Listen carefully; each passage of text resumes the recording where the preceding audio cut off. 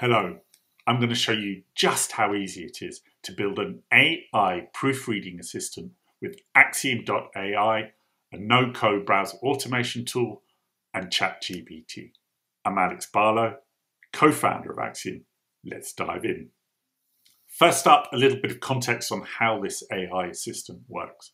What it does is read a series of links from a Google Sheet, and these links can be from any website. I'm just using BBC as an example. It will then scrape the body of content from those pages, pass it to ChatGPT, check for errors, and then write the recommendations back into your Google Sheet so you can make the changes as and when you want in your CMS or in your HTML files. Let's get started. We'll need a Google Sheet. I've got one that I've already made here. I've got two tabs in it, one for links and one to write the data that we get back from ChatGPT into. You can see on screen that I've got some example links in there, ready to test as I set my bot up. Next, let's install the template. Now, if you found this video on YouTube and you haven't been to the Axiom.ai site yet, just visit the site, look at the top menu and click on templates. You'll find this and the other templates there. And then you can just click the button and install the template. But if you don't have an Axiom account, don't worry. There'll also be a button there to help you click, get set up with a new account, and you get 60 minutes of free runtime that allow you to test out this and other Axiom templates. Next, let's configure our AI assistant into 7 easy steps. Okay, what I'm going to do is tab into my Google Sheet, and I can open Axiom up on this tab. Why am I doing that? Because it makes it easier to set up our first step. Now, the first step we need to configure is our step number 1 and read data from Google Sheets. I've clicked, I've expanded that step. Now, spreadsheet, what I need to do is select the sheet that I've created for this automation. And I called it Proofread. There it is in my list. Now, I also want to, because I've specified the first tab for links, I want to select that tab. And down in the output, you'll see there's now a preview of those links that I'm going to scrape and then check for errors. Next up, we want to configure step number 2.1. And this is inside our loop. So basically what the step 2 does, it loops through the URLs that we have in the Google Sheet. So all the steps inside that loop step will be looped and run for each URL. So as Axiom goes down the rows in the Google Sheet. So I'm going to expand step 2.1 and now configure that. What I want to do is pass the URLs from the sheet into the enter URL field here that is flagged as required. So how do I do that? Simple enough. I click insert data and I select the Google Sheet token.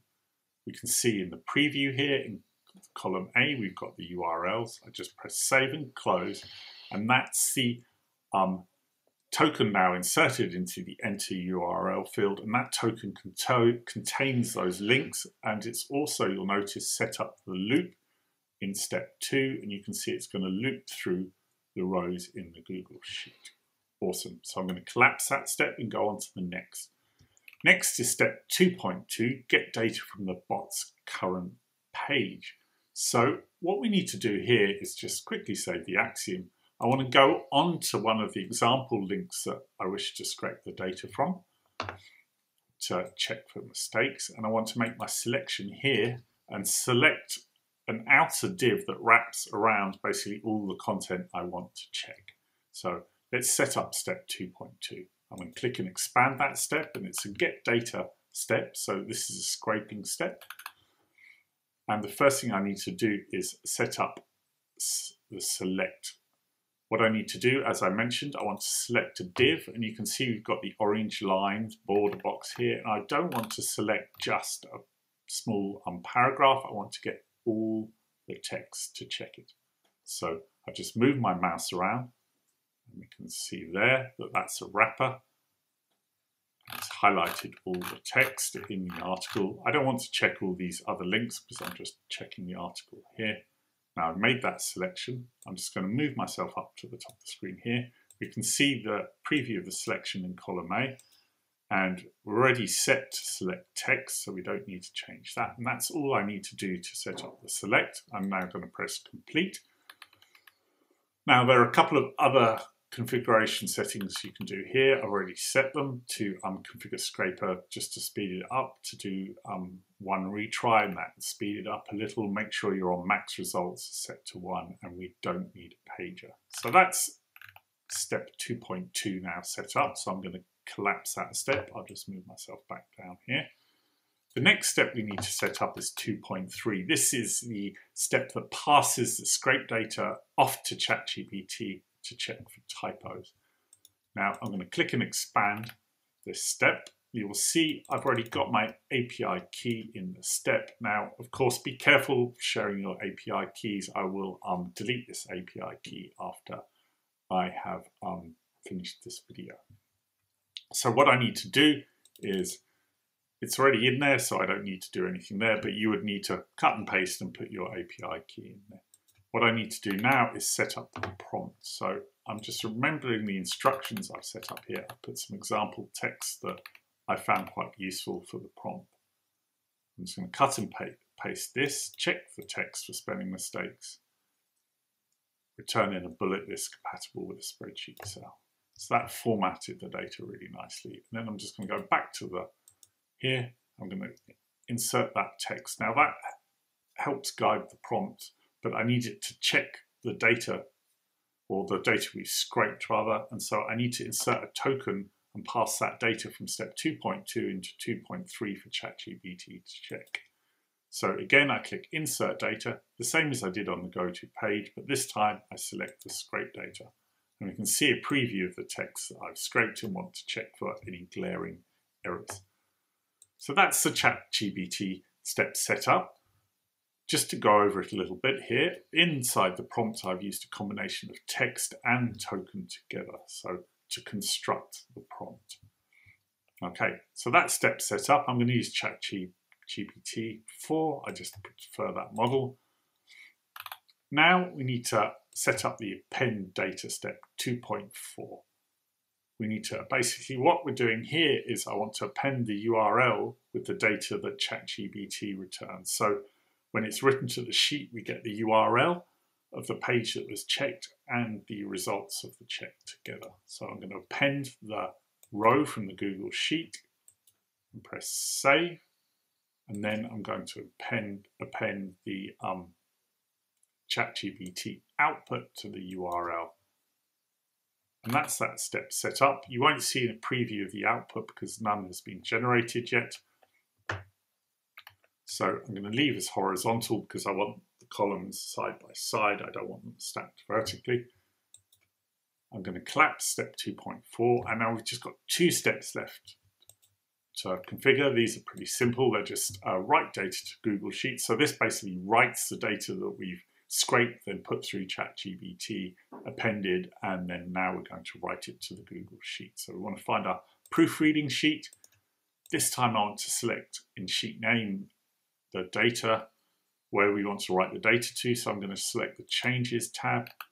We do need to pass now inside data in the select list here. We need to now tell it what data to write. So we're going to write the ChatGPT. No, I'm wrong there. We're going to write the appended data. Press save, and we're going to make sure add to existing data is selected. So that's the step 2.5 setup, write data to a Google Sheet. Now I'm going to collapse that step because it's done and go to our final step to set up before we get to the fun part where we can watch the bot in action. Okay, 2.6, delete rows from a Google Sheet. This step basically deletes the row that has been processed. So when the bot loops, it loops through a new row and not the old row. So again, I'm going to select spreadsheet and spreadsheet URL. Again, it's proofread. Now to sheet name, what I want to do is select the sheet tab, or rather where the links are. Pretty obvious, I called it links. And that's it. That's the step set up, and that is the bot setup. Now for the fun part, watching my AI assistant do my work for me. I never get tired of this. It's pretty cool. So I'm just going to click run now. I want to test test it on my desktop so I can watch it running and observe to make sure there's no issues. So I'm going to click Run. Now, this is the AI assistant, or this is Axiom opening up the website, the first link in our Google Sheet, and it's going to scrape that data. You can see it's been highlighted orange. That means the scraper has now taken that data and it's passed it to ChatGPT. There'll be a lull, or the AI will seem like it's not active, but basically it's over talking to ChatGPT and it's passed the text to ChatGPT, which is analyzing it for any errors. It's then going to send that message back, which we then write to a Google Sheet, which should happen any moment now. There's always a bit of pause depending on. Let's just open up the tab where we expect the data to be written to. And there we go. The data has arrived. And you can see, as I talked about earlier, we've got the URL of the page it's scraped, and then broken down into bullet points, we've got the suggestions that ChatGPT has made to correct on the page. So that's pretty damn cool.